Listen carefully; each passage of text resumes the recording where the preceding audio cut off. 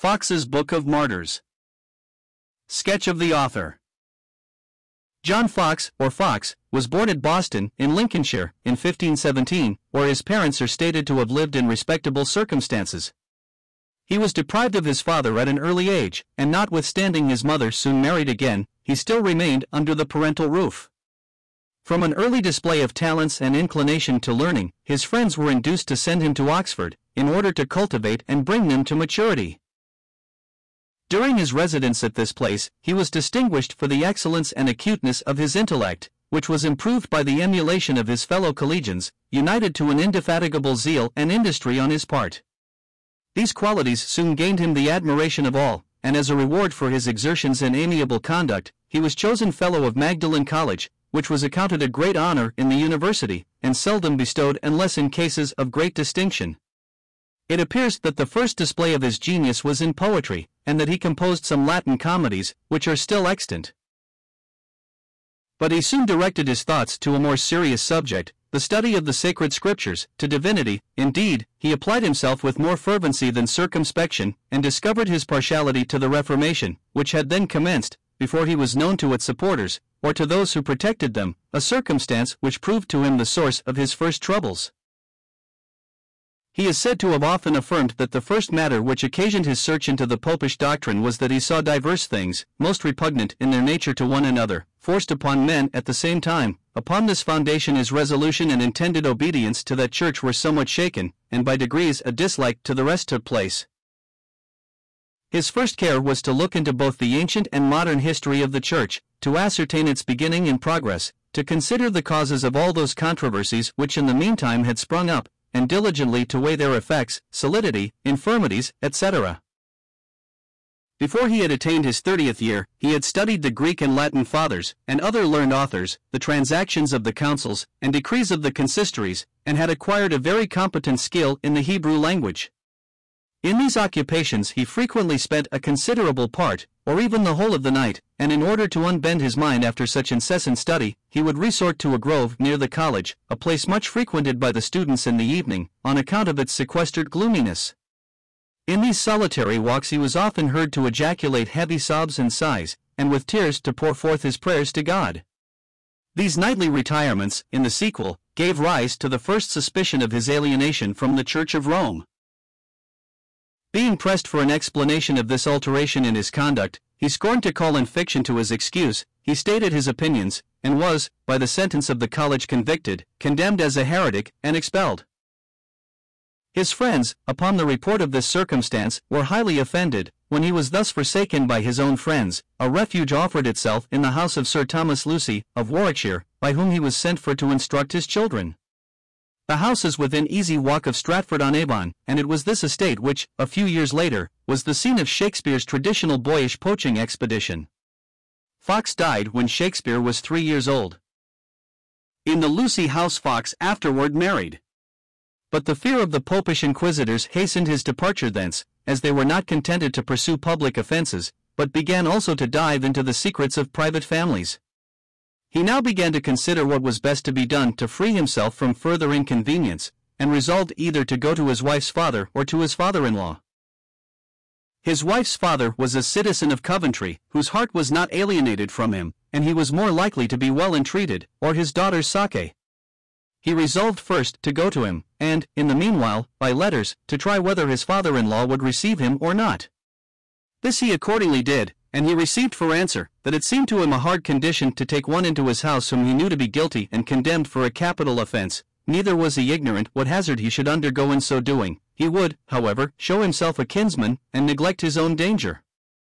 If he would alter his mind, he might come, on condition to stay as long as he himself desired, but if he could not be persuaded to that, he must content himself with a shorter stay, and not bring him and his mother into danger. No condition was to be refused. Besides, he was secretly advised by his mother to come, and not to fear his father-in-law's severity, for that, perchance, it was needful to write as he did, but when occasion should be offered, he would make recompense for his words with his actions. In fact, he was better received by both of them than he had hoped for. By these means he kept himself concealed for some time, and afterwards made a journey to London, in the latter part of the reign of Henry VIII. Here, being unknown, he was in much distress, and was even reduced to the danger of being starved to death, had not Providence interfered in his favor in the following manner. One day as Mr. Foxe was sitting in St. Paul's Church, exhausted with long fasting, a stranger took a seat by his side, and courteously saluted him, thrust a sum of money into his hand, and bade him cheer up his spirits, at the same time informing him that in a few days new prospects would present themselves for his future subsistence. Who this stranger was, he could never learn, but at the end of 3 days he received an invitation from the Duchess of Richmond to undertake the tuition of the children of the Earl of Surrey who, together with his father, the Duke of Norfolk, was imprisoned in the Tower by the jealousy and ingratitude of the king. The children thus confided to his care were Thomas, who succeeded to the dukedom, Henry, afterwards Earl of Northampton, and Jane, who became Countess of Westmoreland. In the performance of his duties, he fully satisfied the expectations of the Duchess, their aunt. These halcyon days continued during the latter part of the reign of Henry VIII and the 5 years of the reign of Edward VI until Mary came to the crown, who, soon after her accession, gave all power into the hands of the Papists. At this time Mr. Foxe, who was still under the protection of his noble pupil, the Duke, began to excite the envy and hatred of many, particularly Dr. Gardiner, then Bishop of Winchester, who in the sequel became his most violent enemy. Mr. Foxe, aware of this, and seeing the dreadful persecutions then commencing, began to think of quitting the kingdom.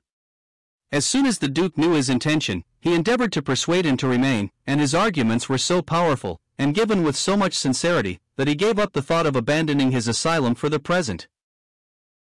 At that time the Bishop of Winchester was very intimate with the Duke, by the patronage of whose family he had risen to the dignity he then enjoyed, and frequently waited on him to present his service when he several times requested that he might see his old tutor.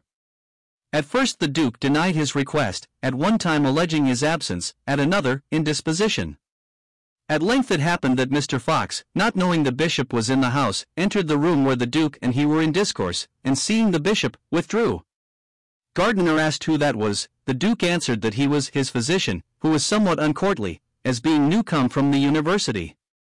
"I like his countenance and aspect very well," replied the bishop, "and when occasion offers, I will send for him." The Duke understood that speech as the messenger of some approaching danger, and now himself thought it high time for Mr. Foxe to quit the city, and even the country.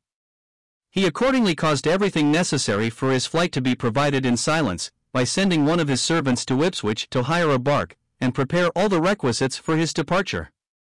He also fixed on the house of one of his servants, who was a farmer, where he might lodge until the wind became favorable, and everything being in readiness, Mr. Foxe took leave of his noble patron, and with his wife, who was pregnant at the time, secretly departed for the ship.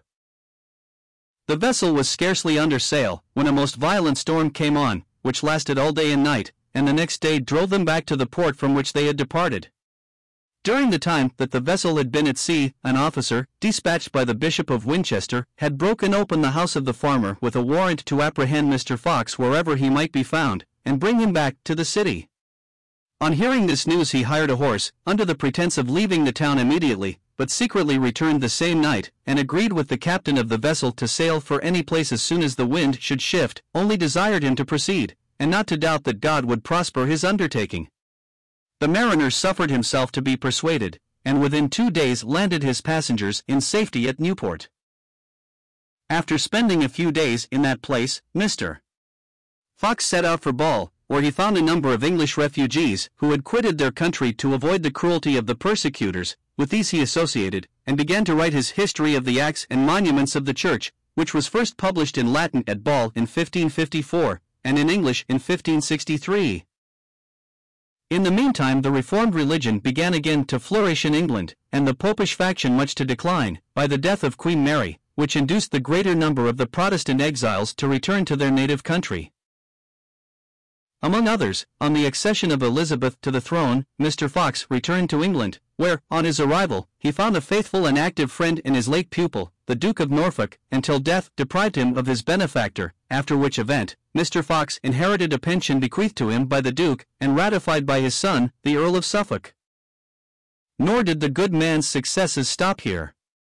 On being recommended to the Queen by her Secretary of State, the Great Cecil, Her Majesty granted him the prebendary of Shipton in the Cathedral of Salisbury, which was in a manner forced upon him, for it was with difficulty that he could be persuaded to accept it. On his resettlement in England, he employed himself in revising and enlarging his admirable martyrology. With prodigious pains and constant study he completed that celebrated work in 11 years. For the sake of greater correctness, he wrote every line of this vast book with his own hand, and transcribed all the records and papers himself. But, in consequence of such excessive toil, leaving no part of his time free from study, nor affording himself either the repose or recreation which nature required, his health was so reduced, and his person became so emaciated and altered, that such of his friends and relations as only conversed with him occasionally, could scarcely recognize his person. Yet, though he grew daily more exhausted, he proceeded in his studies as briskly as ever, nor would he be persuaded to diminish his accustomed labors. The Papists, foreseeing how detrimental his history of their errors and cruelties would prove to their cause, had recourse to every artifice to lessen the reputation of his work, but their malice was of signal service, both to Mr. Foxe himself, and to the Church of God at large, as it eventually made his book more intrinsically valuable, by inducing him to weigh, with the most scrupulous attention, the certainty of the facts which he recorded, and the validity of the authorities from which he drew his information.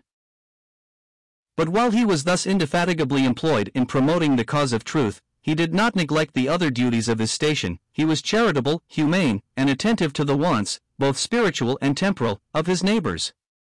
With the view of being more extensively useful, although he had no desire to cultivate the acquaintance of the rich and great on his own account, he did not decline the friendship of those in a higher rank who proffered it, and never failed to employ his influence with them in behalf of the poor and needy. In consequence of his well-known probity and charity, he was frequently presented with sums of money by persons possessed of wealth, which he accepted and distributed among those who were distressed. He would also occasionally attend the table of his friends, not so much for the sake of pleasure, as from civility, and to convince them that his absence was not occasioned by a fear of being exposed to the temptations of the appetite.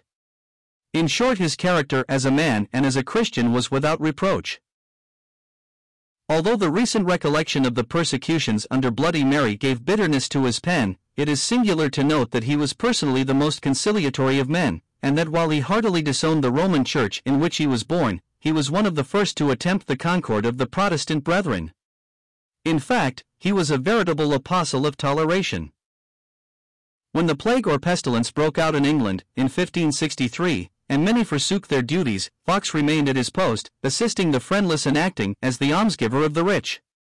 It was said of him that he could never refuse help to anyone who asked it in the name of Christ. Tolerant and large-hearted, he exerted his influence with Queen Elizabeth to confirm her intention to no longer keep up the cruel practice of putting to death those of opposing religious convictions. The Queen held him in respect and referred to him as "Our Father Foxe." Mr. Foxe had joy in the fruits of his work while he was yet alive. It passed through 4 large editions before his decease, and it was ordered by the bishops to be placed in every cathedral church in England, where it was often found chained, as the Bible was in those days, to a lectern for the access of the people. At length, having long served both the Church and the world by his ministry, by his pen, and by the unsullied luster of a benevolent, useful, and holy life, he meekly resigned his soul to Christ, on the 18th of April, 1587, being then in the 70th year of his age. He was interred in the chancel of St. Giles, Cripplegate, of which parish he had been, in the beginning of Elizabeth's reign, for some time vicar.